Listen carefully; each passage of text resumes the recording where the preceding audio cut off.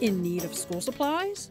Well, now there's a place for teachers to come and shop for free. The Exchangeree, Gizmos and Gadgets Galore, in partnership with Merit Companies, is a teacher resource center to build collaboration and collegiality, as well as to provide resources to Baltimore County Public School teachers. It's the vision of the foundation to have this footprint, this center, for teachers to come in to get things free.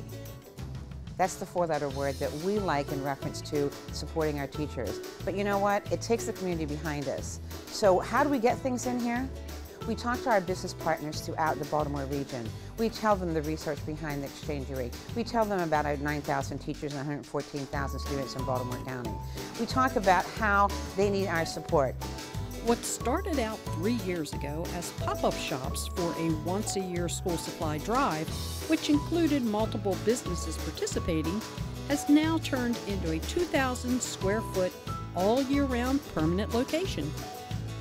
Teachers can spend anywhere from $500 to $1,500 over the course of the year to supply for projects, for consumable items, for anything that they need to teach a lesson or to do a project. The Exchangeree can benefit teachers by supplying them with the supplies that they need, especially consumable items when they run out. And so instead of teachers reaching into their pockets, which I know that they're willing to do, that they can come to the Exchangeree, register on the website, and shop for free for the supplies that they need.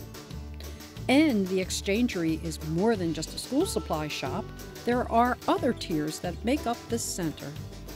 The second thing we do from October to February, we run a campaign called Share the Warmth, winter accessories, mittens, gloves, hats, and scarves. We want to keep our children healthy. We want to make sure that if they're going to school, whether they're walking or on buses, that they have hats and scarves and mittens and gloves on their hands and their head. The third tier of the campaign is our Books for Bins.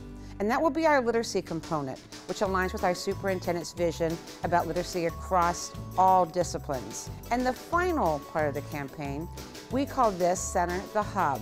And the Hub is a place, again, to build collegiality and collaboration. So the Exchangeree is aptly named because not only can teachers come and exchange for materials, but they can also exchange ideas. This can be a collaborative space for teachers to come for professional development and also to collaborate with our local business partners that are supporting the Exchangeree and that want to support our schools. Want to find out more information about how the Exchangeree works and how you can benefit?